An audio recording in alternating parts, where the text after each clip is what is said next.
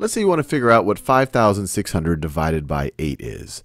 Now you might be tempted to do some type of long division, 8 into 5,600, and you could do it this way and you're using paper. But what I want to show you is that you could maybe do this in your head, or maybe even just use less paper to do it. And the key realization here is like, look, if you got these two zeros here, this is really the same thing as 56 times 100 divided by 8. 56 times 100 is 5,600. You got the two zeros here, you got the two zeros here. Let me make it very clear. Two zeros here, you got the two zeros here. In fact, sometimes people will call this number 5,600, 5600s. So 5,600 is the same thing as 56 times 100. And when you write it this way, then you might say, hey, well, instead of doing 56 times 100 divided by 8, I can switch the order. This is going to be the same thing. This is going to be the same thing as, 56 divided by 8, divided by 8 times 100, times 100, times 100. Now, why did I do this? Well, it's pretty straightforward if you remember your multiplication tables what 56 divided by 8 is. 8 times 7 is 56. So this right over here is going to be 7. And so then you're just left with figuring out what 7 times 100 is. 7 times 100. Well, that's going to be 700s, or 700s is just 700. 700. And you're done. But let's do more of these where we might be tempted to do some type of long division, but if we really think about ways to break up the numbers, we might be able to do it with less paper or possibly even in our heads. So let's say that you had the number, 800, let me just in a different color. Let's say you had the number 846, 846, and you want to divide that by 2. Well, the realization here, or what you might think about, is let's break this number up. Let's break up this 846. 846 is the same thing. This is going to be, actually, let me just do it this way. 846 is the same thing as, 800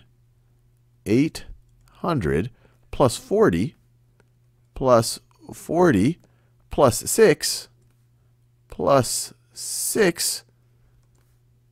And so 846 is the same thing as 800 plus 40 plus 6. And so we can just divide that by 2. We can just divide that by 2. Divided by 2. So notice, didn't do anything too fancy here. This is just the same thing as this over here. And I just broke it up. You have 800s, 4 tens, which is 40, and 6. And you can divide that by 2. Well, how does that help us? Well, now we can divide each of these separately by 2. One way to think about it is we can distribute the division by 2. Where you might be familiar with using the distributive property on multiplication, but you could also do it with division. So this thing right over here is going to be the same thing. This is going to be equal to 800 divided by 2. 800 divided by 2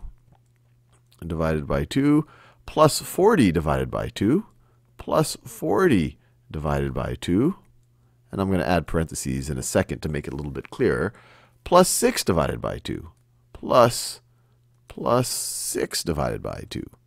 So plus 6 divided by 2, divided, plus 6 divided by 2. So once again, you have 800 divided, let me do that same.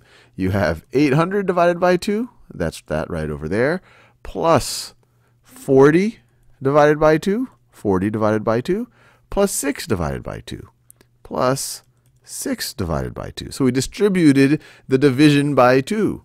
Well, 800 divided by 2, you should do in your head. This is 800s, divide that by 2, you're going to get 400s. 400. 4 tens divided by 2 is going to be 2 tens. It is going to be 2 tens, or 20.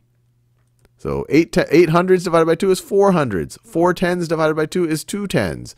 And then 6 divided by 2 is 3. So you are left with 400 plus 20 plus 3, which of course is equal to 480. and 423. Now I used a lot of my screen here to work this out for you so that you really digest what's going on here. But once you get good at it, you could say, okay, look, 8 divided by 2 is 8 hundreds divided by 2 is 4 hundreds. Actually, I could do it right over here. 8 hundreds divided by 2 is 4 hundreds. 4 tens divided by 2 is 2 tens. And 6 ones divided by 2 is 3 ones. So you could say, hey, look, if I just divide each of these numbers by 2, I get 423. But this is what you were really doing. You were separating it out by place value, or you were dividing each of those places, the hundreds, the tens, and the ones by 2, and then you got 423. And by the way, that's exactly what you would do if you actually did it through long division. You're actually just dividing the 2 into each of the places. Let's do one more just to really make sure that we are fully enjoying this. So let's say that I have 963, and I want to divide that by 9. Well, over here, you might make the realization, well, I can see parts of this that I know how to divide by 9. So I could say this is the same thing as 900. And I'm breaking out the 900 because I know how to divide 900 divided by 9. So that's 900. And then I know that 63 is a multiple of 9. So why don't I break out 63 separately? I don't even have to break out the tens and the ones separately. So I could say this is the same thing as 900 plus 63, and all of that divided by 9. Well, this is going to be the same thing as 900 divided by 9. Let me do that in the brown color.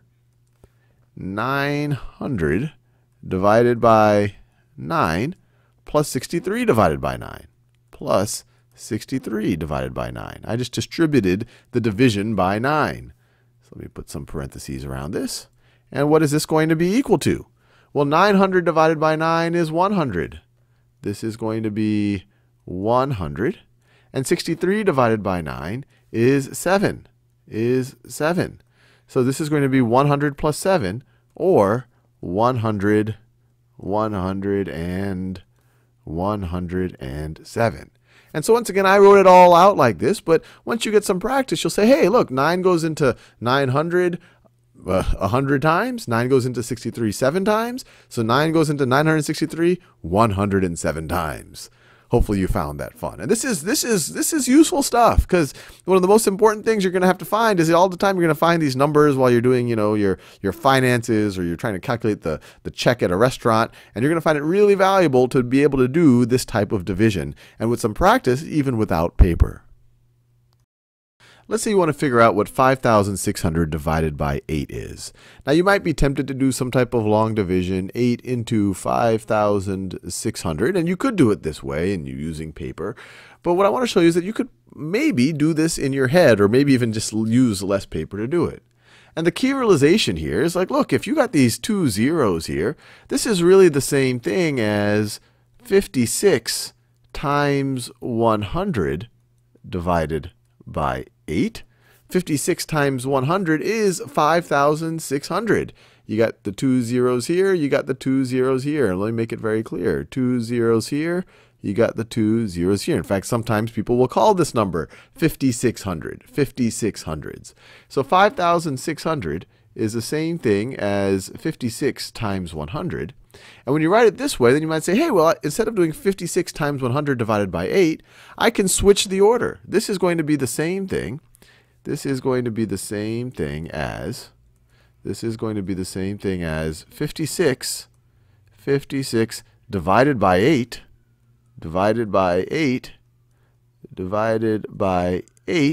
times 100 times 100. Now, why did I do this?